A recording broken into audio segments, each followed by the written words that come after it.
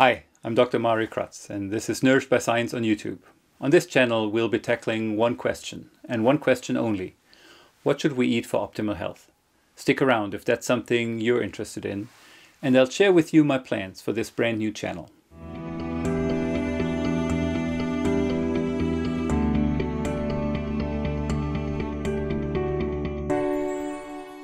What should we eat for optimal health? That's what it's going to be all about here on this new channel. We'll be diving deeply into the fascinating science of how our food affects our health. We'll be looking at the biological mechanisms through which food can make us sick or healthy. We'll be discussing how our body regulates our appetite and body weight, our blood sugar levels, our fat metabolism, or the function of our immune system. And most importantly, how the quality of our diet affects these processes. We'll be learning about all the different scientific methods used to gain insight, all their strengths and limitations, so that we can really appreciate what the science actually says and where we still have gaps in our knowledge. Now, in the history of science, it's hard to imagine a more contentious field than nutrition. For sure, there are a few things almost everyone tends to agree with. For example, that we should be limiting ultra-processed foods or empty calorie foods that contain lots of added sugars, refined grains, and added fats and oils. I don't think anyone would suggest that our health would benefit if we ate more donuts, potato chips, ice cream, cake, cookies, sugary cereal, soda, or candy bars. I haven't come across a donut diet or potato chip diet yet, and know of no health guru who thinks that soda is an elixir of health. Everything else seems to be up for grabs though these days, as the diet wars over what we should be eating are seemingly touching on every single food group. One of the major debates right now is about whether low-fat or low-carb diets are healthier. Should we be eating mostly fruit and vegetables, whole grains and legumes, and minimize animal foods? Or would it actually be better to eat mostly meat, fish, eggs, dairy, and non-starchy vegetables while limiting fruit, grains, and legumes? Among the different food groups, dairy is probably one of the most contentious ones. Dairy foods are portrayed by some as pro-inflammatory and a cause of cancer, and by others as a great source of micronutrients and protein that protects us against osteoporosis. Or let's take red meat. Is it a valuable source of micronutrients and protein, as some people claim, or a cause of colon cancer and heart disease, as stated by others? Even fruit is under attack these days. Traditionally seen as a rich source of micronutrients, fiber, and phytochemicals, some now claim fruit causes fatty liver disease due to its high fructose content. Oh, and then there are whole grains and legumes, a major battleground, seen by many as the staples of our diet and rich sources of micronutrients, fiber, and protein. Some folks now claim that these are a major contributor to chronic diseases due to the high content of anti-nutrients, such as lectins. If all of this has you scratching your head as to what you should be putting into that shopping cart, you're not alone. I think it's fair to say that the level of confusion about how we should be eating for optimal health has reached a new all-time high.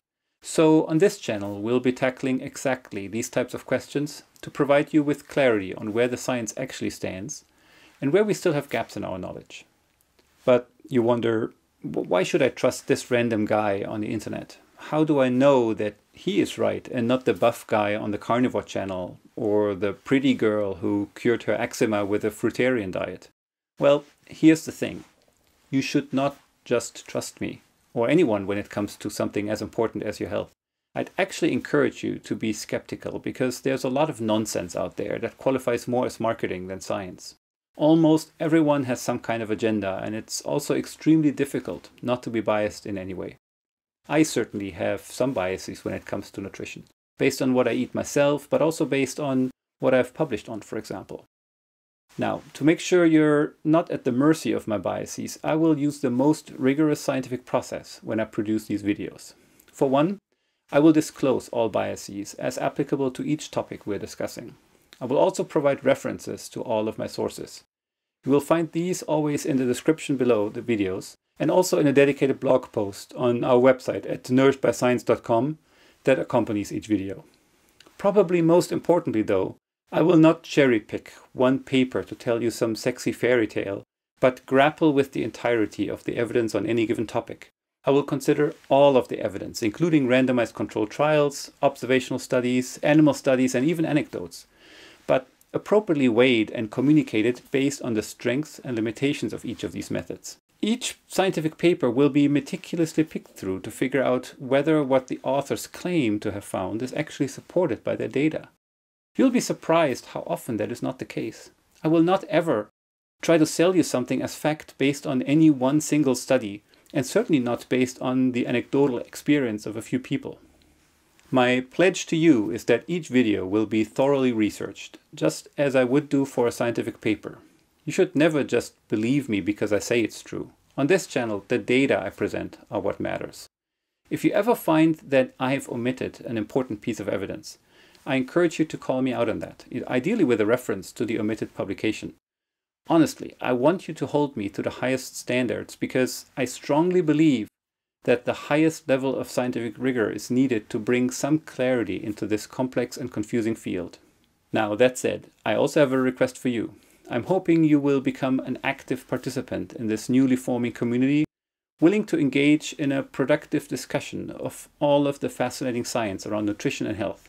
And for the benefit of us all, I'm hoping that this discourse will be conducted in a kind and respectful way. I'm hoping to build a new kind of diet tribe, one that is not focused on one particular diet, but one that is focused on the best scientific evidence, open to challenging our own way of thinking, and at the same time tolerant about how other people think, and particularly how other people prefer to eat. Now, I do need to emphasize that this channel here is for informational and entertainment purposes only.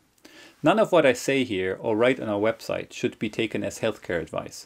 I don't know you or your specific situation, and I encourage you to speak to a qualified healthcare professional, such as a registered dietitian here in the US or the equivalent of that in your own country, if you plan on making major changes to your diet or lifestyle. Now, given that this is the very first video of this new YouTube channel, I think you deserve to know a little bit about who I am. I'm a clinical nutrition researcher in the area of obesity, metabolic and cardiovascular disease.